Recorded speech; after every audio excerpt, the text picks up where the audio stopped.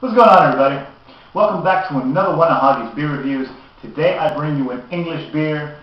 I've been sitting on this beer for about a month or so now. I just haven't gotten around to it. It's been in the fridge for like 2 weeks already, and I keep getting other stuff. But we're finally here. We're finally at it. This is Wells Bombardier.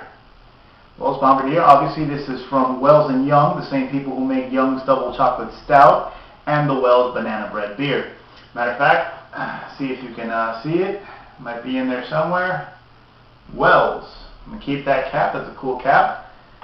I'm not too thrilled about the banana bread beer. I don't know if I'll ever try that because it's just not my thing. Sweet banana-y beer just doesn't really appeal to me. But this is an ESB, an extra special bitter, and that appeals to me. So we're drinking the Wells Bombardier.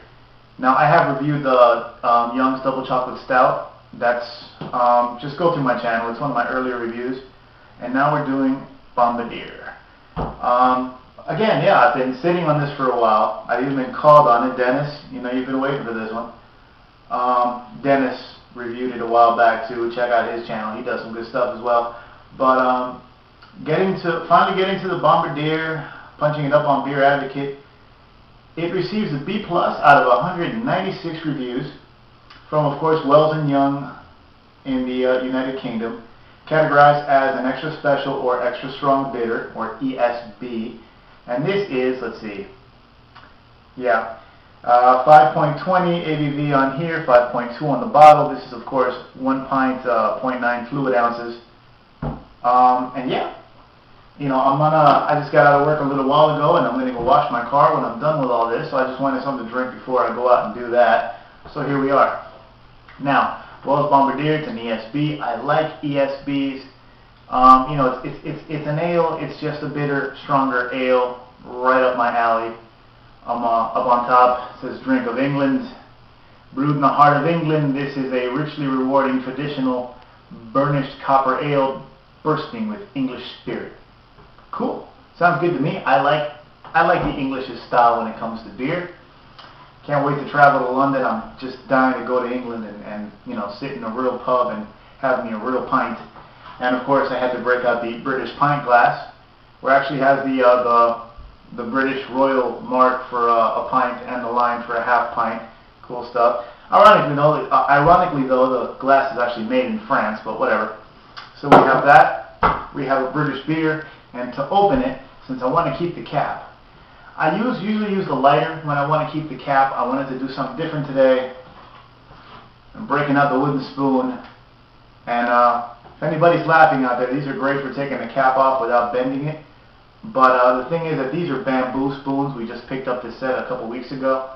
The spoons I used to have are your regular cheapy wood spoons, and it actually chipped up from the bottom because the wood's kind of soft. This is a lot harder. It's bamboo.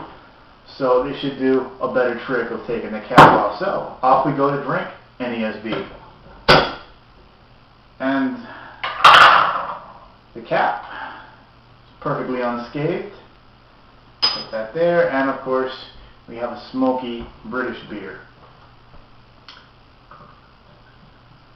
Yep. Looks like a darker copper color. I can smell it already. Malty. And this is an imperial pint glass, so the whole thing's going in here. There we go. And voila. Ooh, man, yeah, that is a dark reddish copper color. Looks very nice. It's clear. I can see through it. It's not crystal clear, but it's clear. And give a nice pinky finger of I don't want to say foamy. It's a bit soapy, yeah, but there's a lot of big bubbles in there. It's a bit fizzy, but it's good looking, Ed, and it's a good looking beer. You can see the active carbonation. There's not a lot of it, but there is definitely, there is a lot of it. But still, it looks good.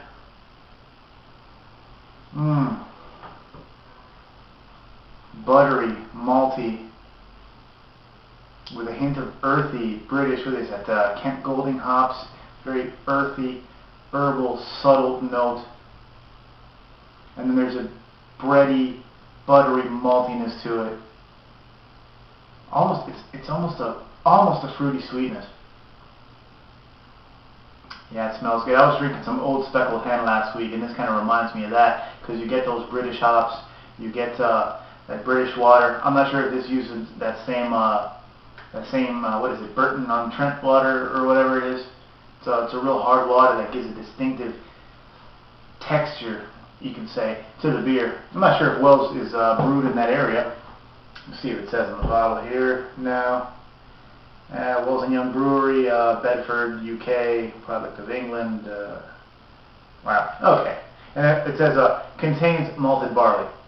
It's a good thing they told us. Anyways, enough with that. Let's just get right to the beer. Smells good.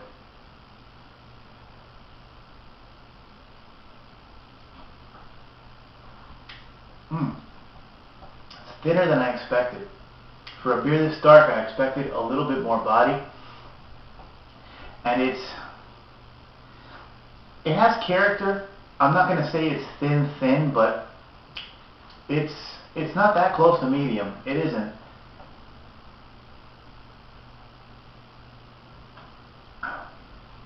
And the carbonation is really fizzy in your mouth.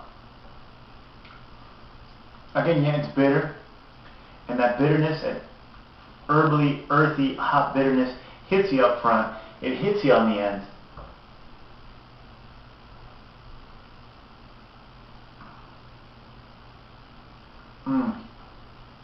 I gotta say though, man, I'm disappointed.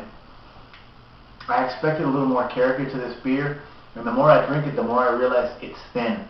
I can just kind of swirl it around my tongue, almost like water. There's not a lot of depth and body to this beer. And you know, I was worried about this being past dated, but no, I looked on here and it was, 0410, so that's April 2010, so it's good. And yet, man, it's fizzy, and yeah, there is a biscuity, bready quality to it, but I don't know, man. There's just not a lot going on. I'm getting yeast. I'm getting earthy hops. I'm getting a thin body. I'm not getting a lot of malt. I'm actually really disappointed.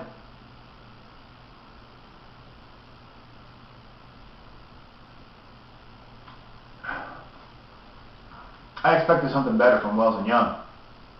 This makes me think of a cheap bitter, something like maybe a Red Hook. You know, there's not enough depth here. Even the flavors, the malted flavors, it's subdued. It really is.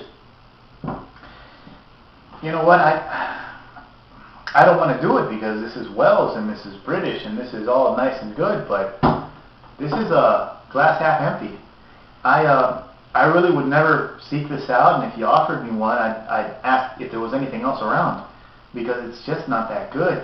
There's nothing off-putting about it, but it's just bland and weak and overly carbonated. It's fizzy, it's watery, there's not enough flavor. I'm disappointed in the Brits. I really am. It's a damn shame. So yeah, guys, if you like ESBs, if you like a good British ale that's got a little kick and a little bitterness to it, don't buy this.